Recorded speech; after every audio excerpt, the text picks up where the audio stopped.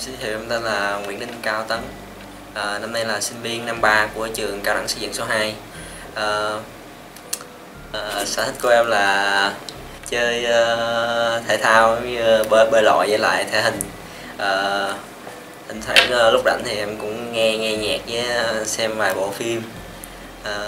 Em biết được Tân Đại Dương thông qua một người bạn học chung năm lớp 12.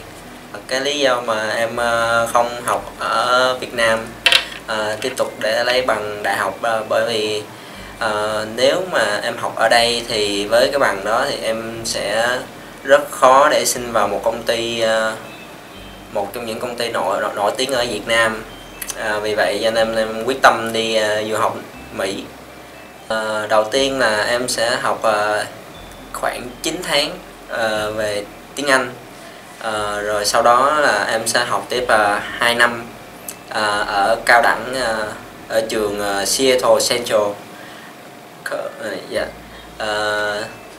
Tiếp tục là em sẽ mất 2 năm nữa để lấy cái bằng đại học ở trường University of Washington. Cái bang của em sẽ học là tiểu bang Washington. Cái tiểu bang đó thì nó là một trong 10 tiểu bang mạnh về giáo dục và một trong 15 tiểu bang mạnh về kinh tế. Khi mà quyết định đi du học Mỹ thì lúc đó em cũng chưa biết về Tân Đại Dương nhiều lắm. Lên mạng em coi thông tin về Tân Đại Dương. Em thấy 2 địa chỉ, một ở quận Nhất, một ở quận 5. Mà cái lúc đó là em không hiểu tại sao mà em không nhớ cái quận Nhất nó ở gần mình, mà em chạy đến tuốt quận 5 chỗ chị Bích. Sau đó em làm hồ sơ đăng ký ở bên chị Bích. Em cảm thấy chị Bích rất là nhiệt huyết và tận tâm. Lúc mà em chuẩn bị đi thì em có chạy lên chạy xuống rất là nhiều lần. Rồi chị Bích cũng thực tập cho em, chịu khó thực tập cho em rất là nhiều. Từ cách đi đứng, cách nói chuyện, giọng nói phải to rõ. Rồi lúc gặp lãnh sự quán phải sao. Rồi lúc mà đi vô trước cổng an ninh thì phải sao. Và động tác phải nhanh nhẹn, nói năng phải dứt khoát. Ngoài em học phỏng vấn với chị Bích còn có còn có học phỏng vấn với lại anh Khôi. Anh Khôi thì là một người rất là dí dỏm nhưng mà cũng nhiệt huyết với lại công việc. Thỉnh thoảng anh đưa những câu hỏi mà bất ngờ vô cho mình tập cái phản xạ cho riêng mình.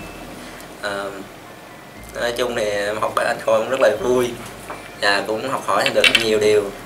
Còn học với anh Bảo Anh á, thì anh nói chuyện rất là tâm lý. Rồi anh hướng dẫn cho mình cái cách làm sao mà để thuyết phục được lãnh sự quán. Mình phải làm như thế nào để mình thể hiện mình là con người có mong muốn mãnh liệt đi vào lãnh sự quán, và làm cách nào để lấy được cái visa từ lãnh sự quán. Trước khi mà đi phỏng vấn thì anh Bảo có gom gọn lại cỡ 6 câu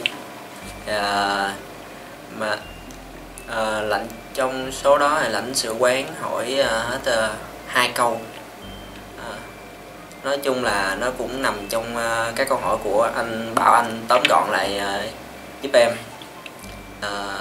Đó em cũng muốn chia sẻ kinh nghiệm khi đi phỏng vấn. Lúc mà mình đi phỏng vấn thì mình phải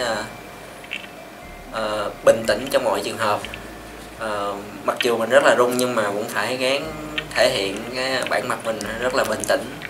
Tại vì lãnh sự quán lúc nào cũng có thể là lúc nào cũng để ý tới mình.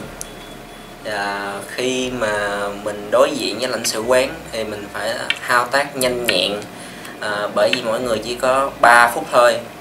Với lại phải nói to rõ, tại vì mình cách với lãnh sự được một tấm kiến. Và mình không có dụng cụ loa hỗ trợ như là lãnh sự. Cho nên nếu mình nói nhỏ thì sẽ gây khó chịu cho lãnh sự, bởi vì người ta có thể là không nghe được. Thì, lúc nào mình cũng phải tự tin mình sẽ làm được, và mình rất mong muốn đi du học. Còn đây là cái visa du học Mỹ của mình. Mình rất mong là các bạn có thể đạt được visa giống như mình và tiếp tục con đường mong muốn đi du học Mỹ của các bạn. Xin cảm ơn.